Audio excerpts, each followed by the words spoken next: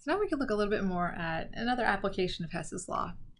So if I already knew all of the enthalpies of formation for a whole bunch of different compounds, I don't have to break it down into do Hess's law for all these. They're kind of in a table. So how can I use that information to help me figure out what the enthalpy of the reaction would be for an entirely new reaction? So enthalpy of formation is basically when you take a compound and you build it up from its smaller pieces. You build it up from its elements. Like suppose I wanted to look at the enthalpy of formation of this compound. So if I had, C3H8, right? The elements that make that up are carbon and hydrogen, right? And the elemental form of hydrogen is H2. Remember, that's diatomic. So to balance this off, I would put a 3 here and 4 here. And that would be the formation reaction. And this would have an enthalpy associated with it, that delta H. If you look that up in a table, that that'll just be the delta H of formation of C3H8. Okay, it corresponds to this reaction. Another reaction, suppose you had carbon dioxide. All right, so suppose we have carbon dioxide, we have CO2, that's made from carbon and oxygen. It's just that easy. And then that's the enthalpy of formation of carbon dioxide. You can do the same thing for like water, right? So if we had water, H2O, that's made of hydrogen and oxygen. Hydrogen and oxygen. Okay, so to balance this up a little bit, something like that.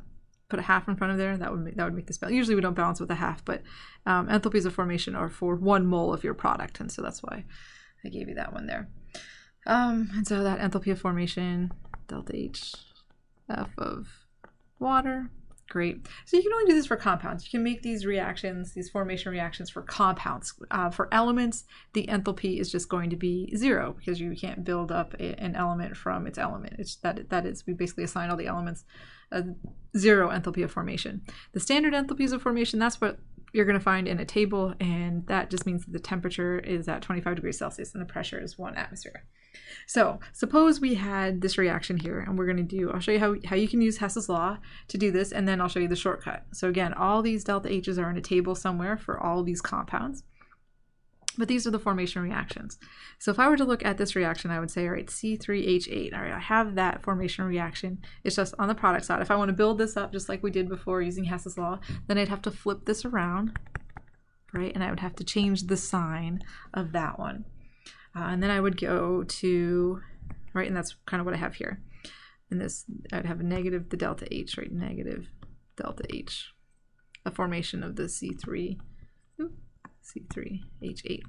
And then I'd have O2, and then I see how I have O2 here and I have O2 here. I'm going to leave the oxygen alone, and hopefully it'll come out at the end, because if I change it for, for this reaction, then it's going to change when I add it up, when I add the second reaction to it, the third reaction, it's not going to equal 5. So skip that one because it's in both places.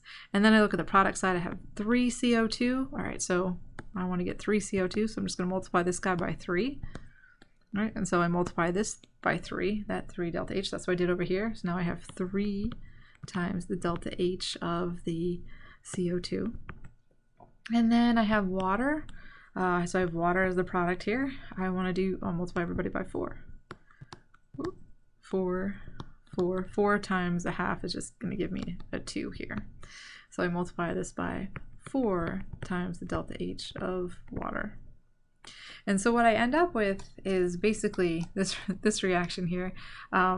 The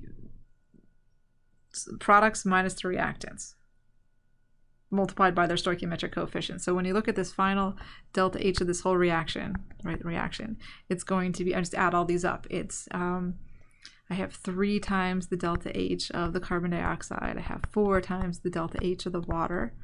And then I have negative the delta H of the C3H8. These are my products. Right, those are some of the products. This M and N, those are the coefficients, and then these are my reactants. And it was negative because I had to flip it around, because in a formation reaction, the compound is the product. But in this reaction over here, I wanted it as a reactant, so I had to flip it around. That's why I changed the sign. So it's basically products minus reactants multiplied by their stoichiometric coefficients. I only had a 1 here, so I didn't have to multiply by any numbers. But this is going to be your final reaction, products minus reactants. And so you can use that equation, and here's a table that has a whole bunch of different compounds in it, and you can find the enthalpy of formation, the enthalpy of the enthalpy change for the reaction, the delta H of the reaction, for any kind of reaction. So these are my reactants here, these are my products. So if I wanted to, I just have to look up these values. Careful with the phases of matter. Do you see how water has a number in it for liquid and for gas, different numbers? So make sure your phases of matter will matter.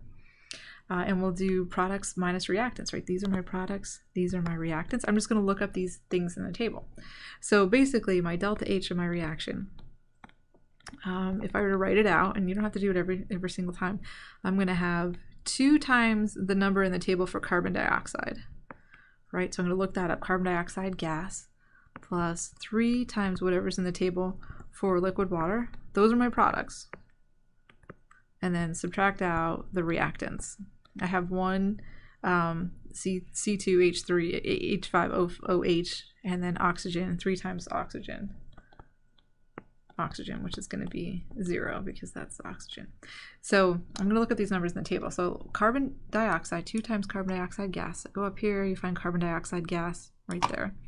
That's the negative 393.5. And then I want 3 times liquid water, which is right here. That's negative 285.8. And then those are my products, right? Over here, products minus reactants. C2H5OH. There you go, ethanol, C2H5OH. That's this one. So I have negative 277.7. And then oxygen, you can search all you want in this table. It's not going to be there. Elements are 0. The enthalpy of formation, remember these are formation, you can't form an element from its elements. Its elemental form is 0. So if it's not in that table, it's an element, it's going to be 0. All right, so sometimes the hardest part is just putting all this in your calculator and making sure you don't make any silly mistakes.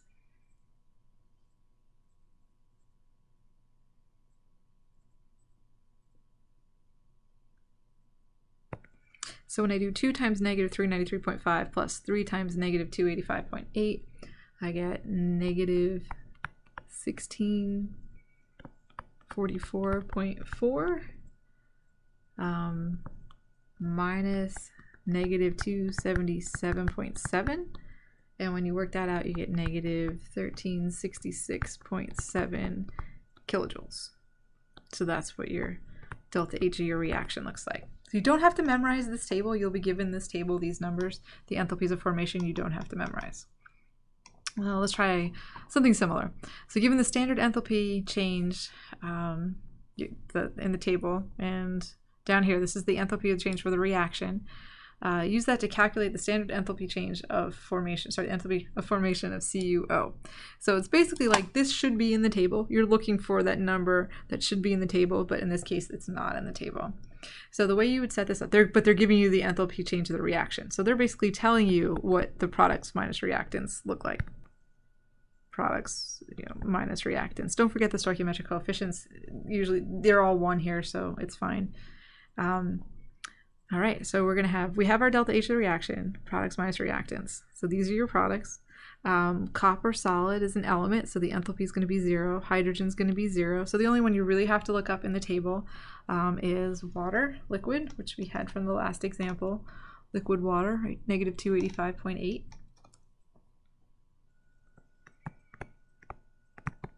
And then this is kind of what you're looking for. So normally that would be in the table, and then you'd find the delta H of the reaction. In this case, they're giving you the delta H of the reaction. They're saying delta H of the reaction is negative 129.7 kilojoules.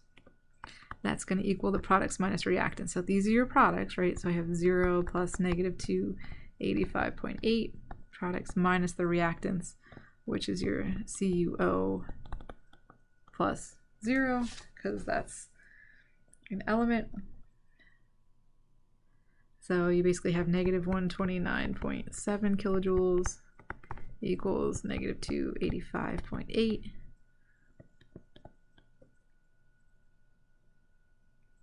kilojoules minus the CuO. So add 285.8. And that gives you 156.1 equals negative CuO. So just change your signs, and that's your final answer.